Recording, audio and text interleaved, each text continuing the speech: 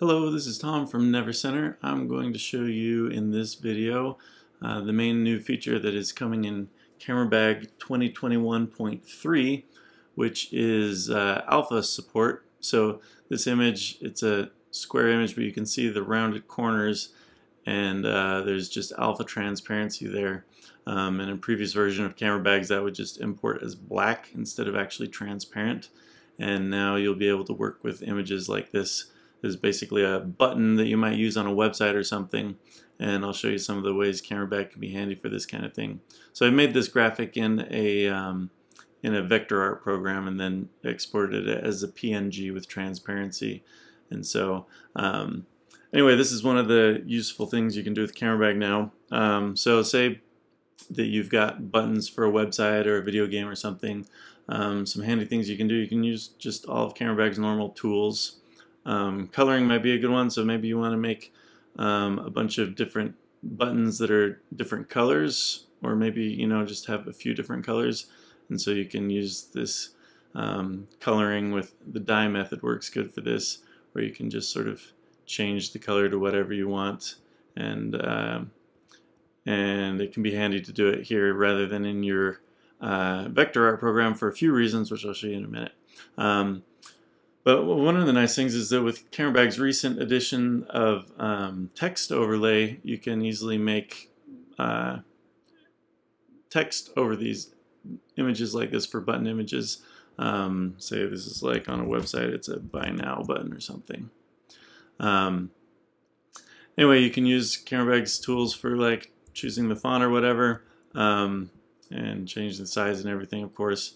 And so then you start to be able to do some neat things of getting varieties and being able to generate a bunch of options.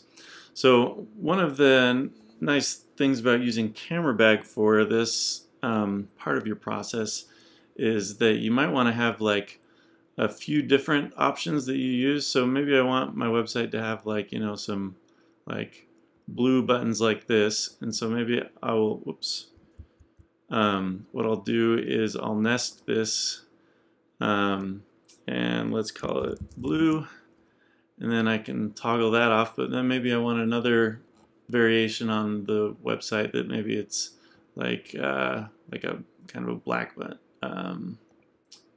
background. So let me use a tone curve and maybe something like that.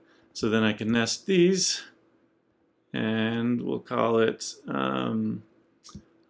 black, and then I can easily have both of these saved in this filter and toggle them on or off, and it lets me switch between basically different defaults.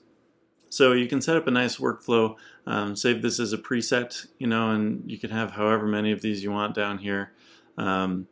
And then do lots of editing on things like buttons and other things with transparency in a nice sort of, you can use batch processing and whatnot, and it's a really nice workflow.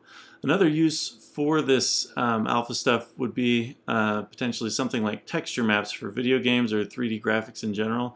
So here's a leaf that's just on a transparent background, but maybe you've got, like you're doing some 3D modeling or something, maybe using our 3D modeler silo, and you can take these images like this that have that transparency and just adjust them with your normal photo editing stuff to get the exact color you want. There's another one that's can be neat. So maybe you have trees and you want to make them autumn colored.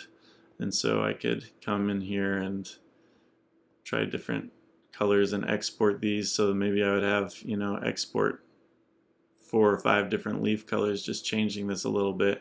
And then I would use those in my 3D modeling application and mix them up. And then you'd have a beautiful, like, fall colored leaves.